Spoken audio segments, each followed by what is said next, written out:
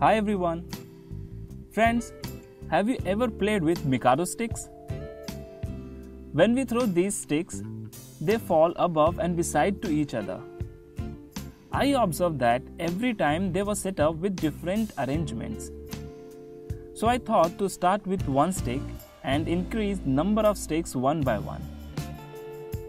Through which I learned something very crucial, which we will be experiencing in this session. When we see only one stick, it resembles us like a line drawn on paper in any possible direction.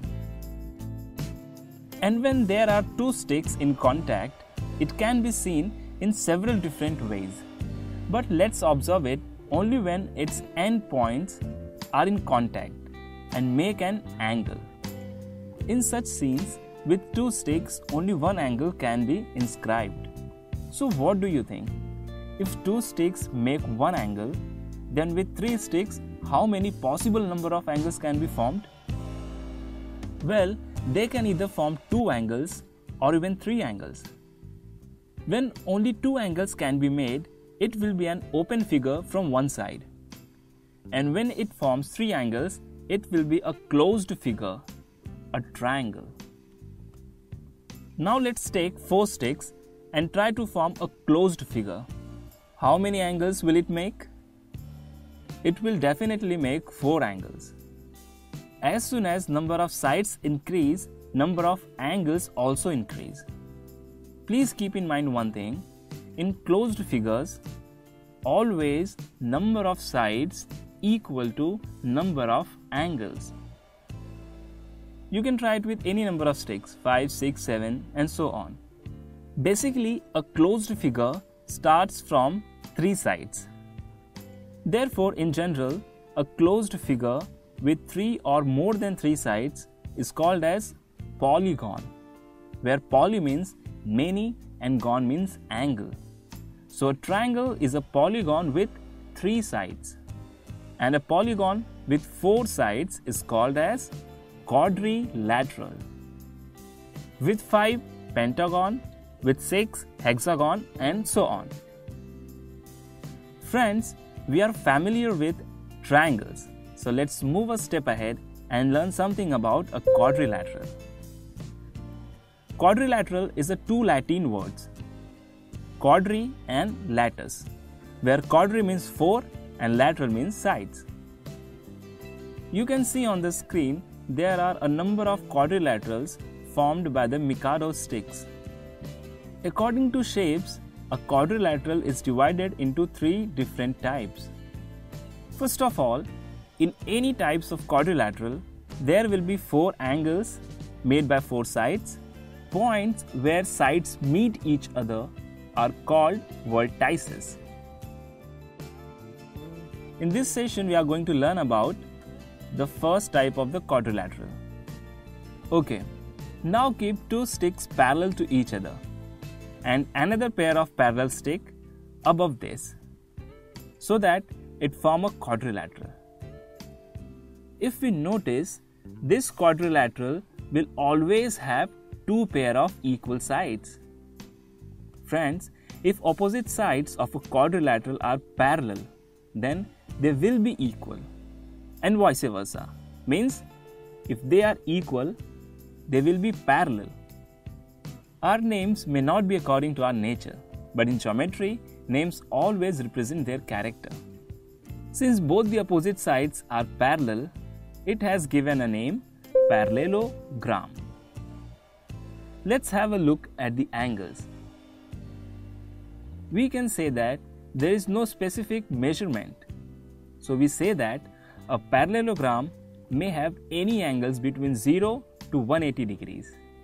But its opposite angles will always be equal. We have been saying that opposite sides of a parallelogram are equal and parallel.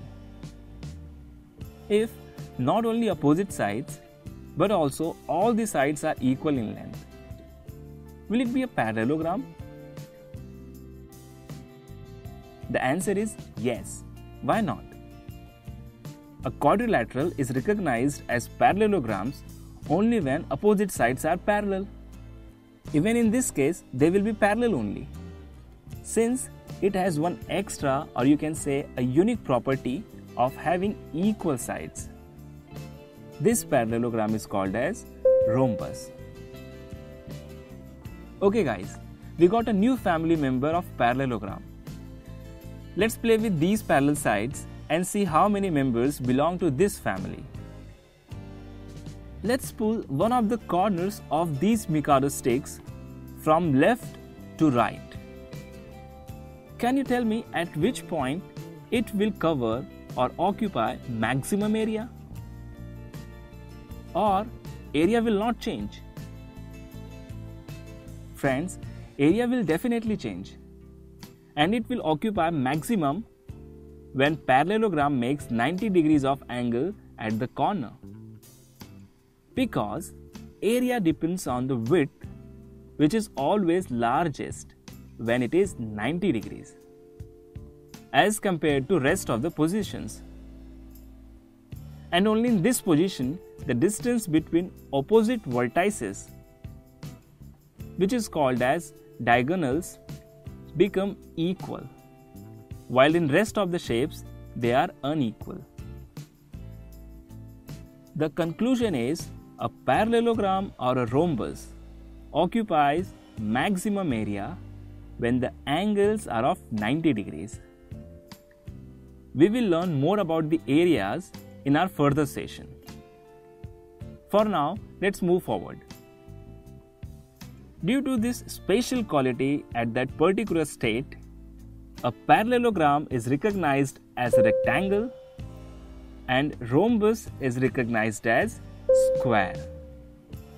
And they all belong to the parallelogram family.